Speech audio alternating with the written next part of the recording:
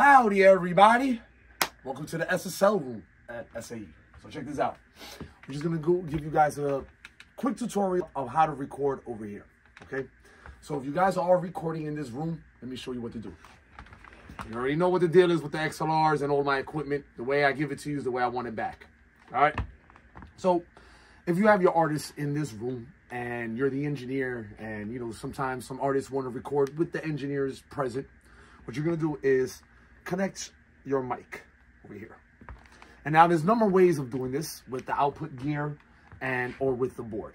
But right now I'm going to show you how to connect the mic to the board, and we're going to use the Phantom Power, the 48 that's located on the SSL as opposed to using any of the hardware.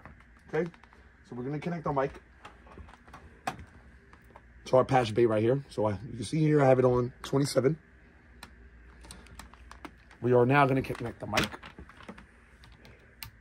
Now follow me to the patch. All right, guys, thank you for coming with me. We're at the patch now, right? Now, if you remember what I said, we are patched over there at 20, what was it, 26? 20. Or 27? Yeah, 27. It's 27. Yes. All right, 27. All right. It's very important, signal flow, all right? That would mess up the whole thing, that one digit, 26 or 27. So if you're not sure, double check, right? Trust and verify. So outs over ins, right? So we're going to be taking out of 27. And now we're going to go into our board. Okay. So what we're going to do now is go into our channel mic inputs.